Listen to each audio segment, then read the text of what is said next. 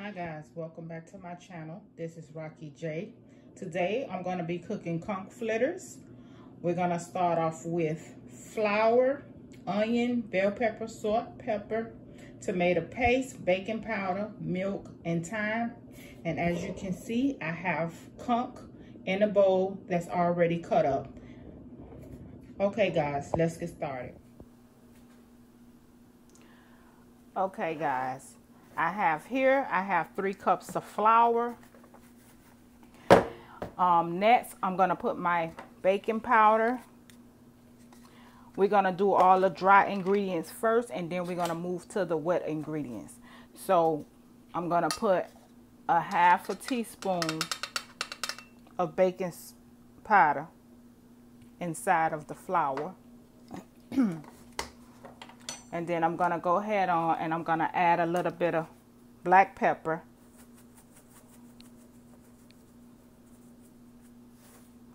You can also use white pepper too if you don't want to show the black pepper. And then I'm going to go ahead on and use some dry thyme.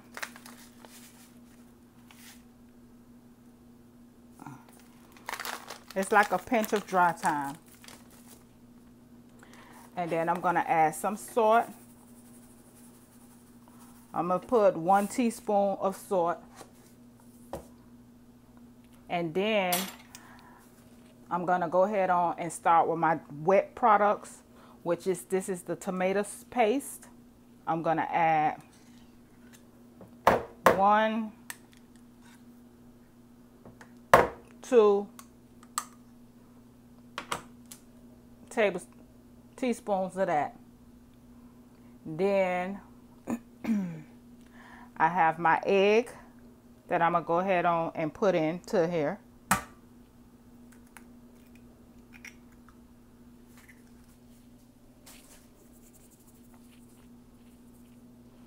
And then I have my onion and bell pepper that I already cut up. I'm going to go ahead on and add all of this here.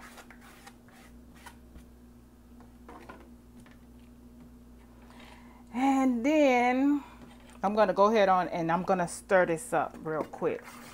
Just a little bit.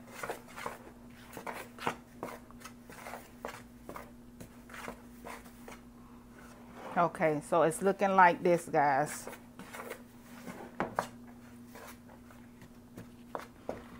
I have another egg that I'm going to put inside too. But I'm going to hold off on that. Then I'm going to go ahead on and add my meat. I have a whole nother piece, but I'm not going to cut this up. I'm going to add my conch into the flour batter.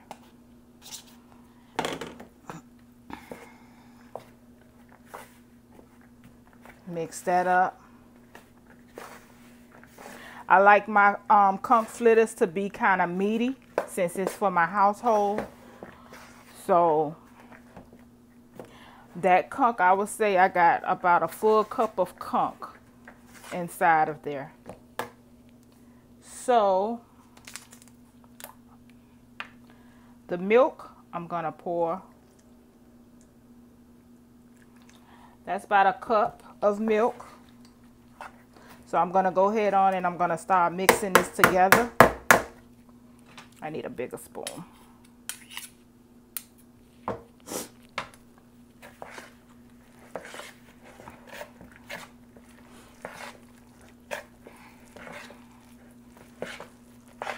Okay, so this is too thick for me. If you like it like this, you can make the balls. This would be a good consistency once you mix it completely together.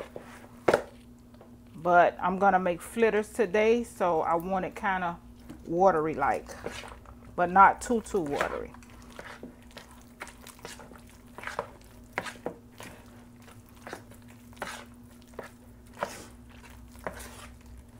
So I'm going to go ahead on and add my last egg.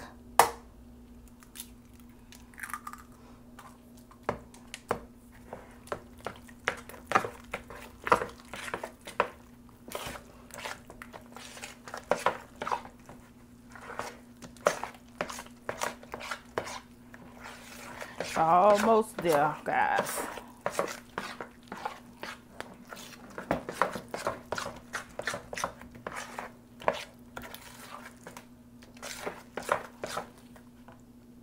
A little bit more of milk, and that should be it. And we're gonna mix this together.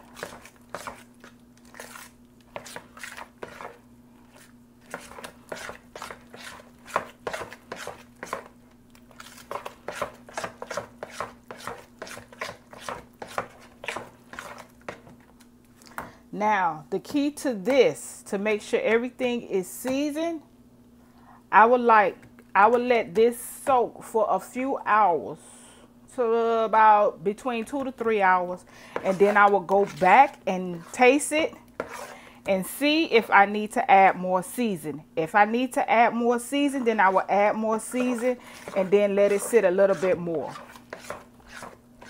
So I'm gonna taste this right quick, which I know is still fresh because I just mixed it, but I'm gonna taste it now just in case I still need to add a little bit more season right now.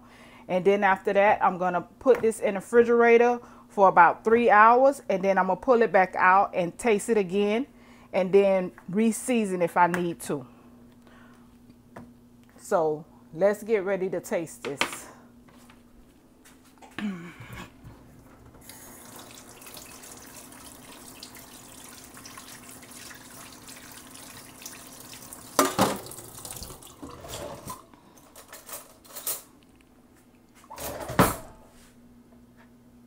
And this is about it. Tastes pretty good. So I'm gonna add just a little bit more now, because I think once I season it again this time, I'm not gonna have to season it again later, because I'm kind of tasting the seasoning now. So I'm adding a little more salt. Just a pinch of black pepper, not too much.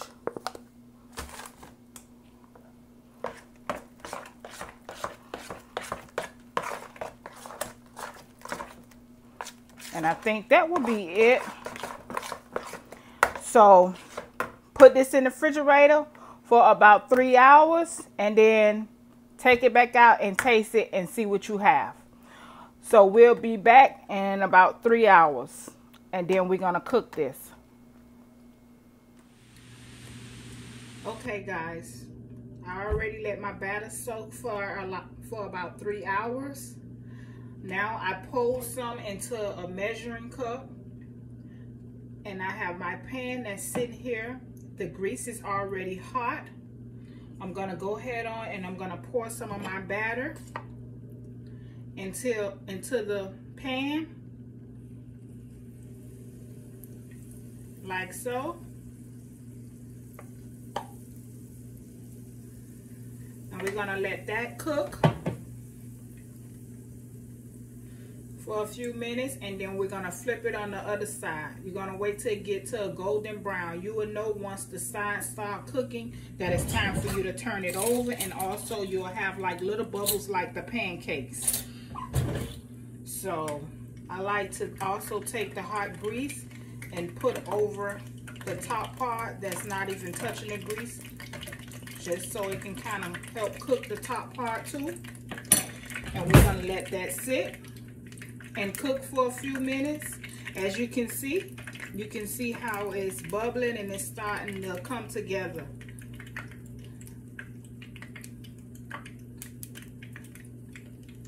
So I'm gonna let it do its thing.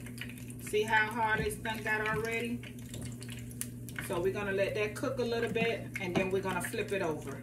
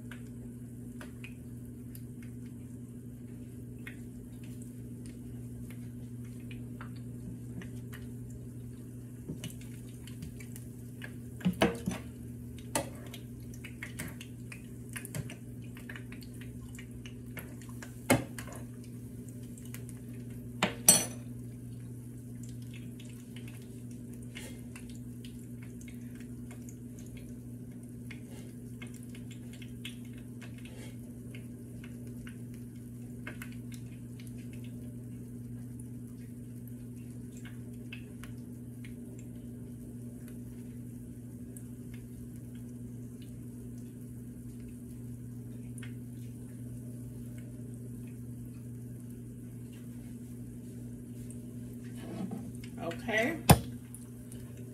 I'm gonna go ahead and flip it.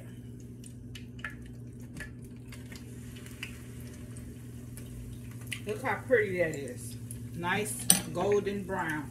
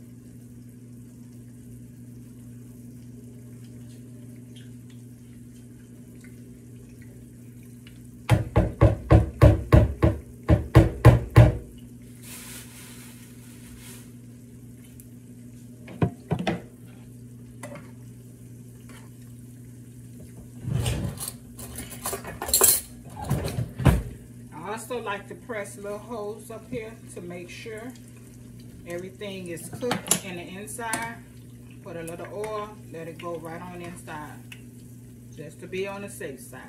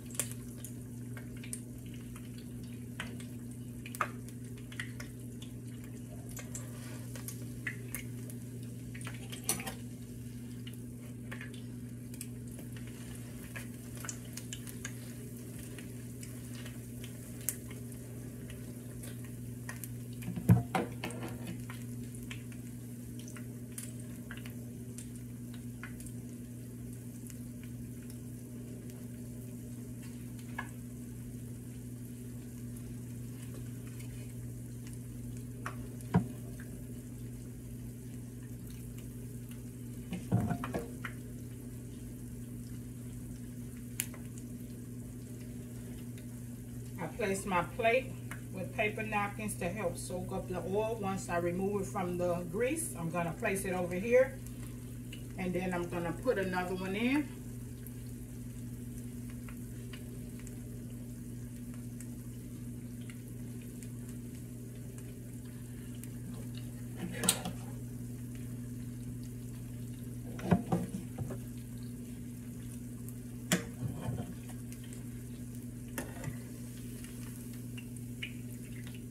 Drain the grease from your flitter.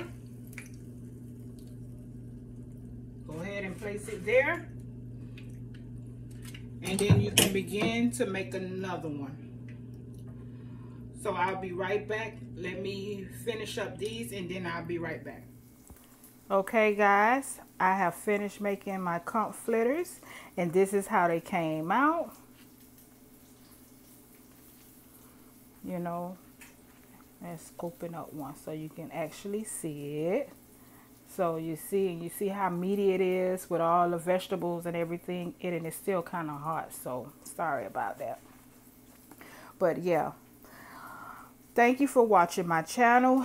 This is Rocky J. Please hit like and subscribe, and don't forget to go in the description box for all the measurements and the ingredients that you need to try out this recipe. Thank you. Have a blessed day.